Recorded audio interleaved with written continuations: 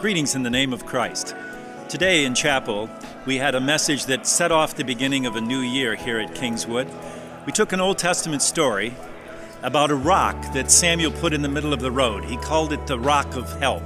You may even know a song that has the word Ebenezer in it. That's actually the Hebrew for the Rock of Help. When asked why he put that rock there, Samuel said it's because up to now God has helped us.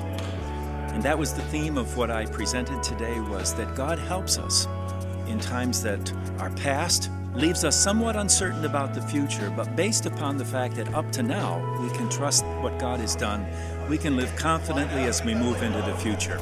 I hope the same for you in the year that is ahead. Today in chapel, Dr. Bentz talked about the Israelites telling Samuel to cry out to God for them. What he does is he lays a stone and he calls it Ebenezer.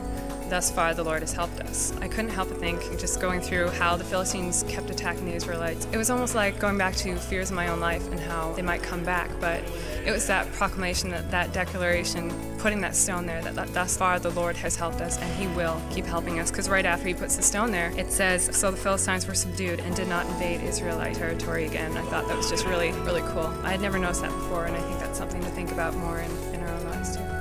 In service today, Dr. Bud Bentz talked about Ebenezers and what they were basically. And it was really kind of cool how he did it. He talked about how Samuel laid his Ebenezer down because at one point being attacked by the Philistines and everybody was worrying about the Philistines coming back to attack him. But what he did is he laid his stone down and he called it his Ebenezer. And he was basically saying, hey, this is a reminder of what God has done for us in the past against the Philistines.